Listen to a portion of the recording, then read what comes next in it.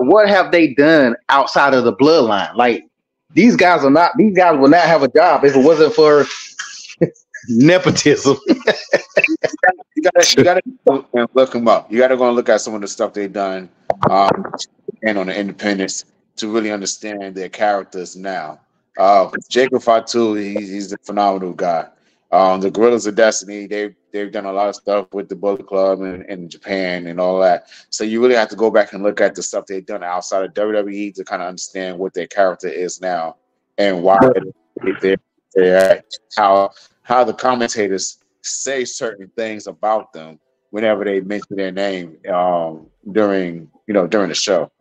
I get what you're saying, but if I'm LP, if I'm just a casual watcher, right, and I'm not into the indie scene and I don't know these guys, why should I care other than if they're bloodline members? Now, Jacob Fatu, he came in and he really improved. I'm not familiar with Tonga Loa and Tamatonga and their work, to be honest with you. I know they were in the Bullet Club.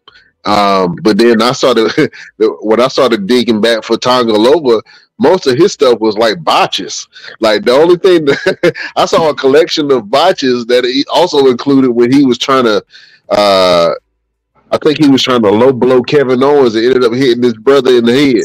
You know what I'm saying? Like, man, he hasn't impressed at all. So I'm trying to figure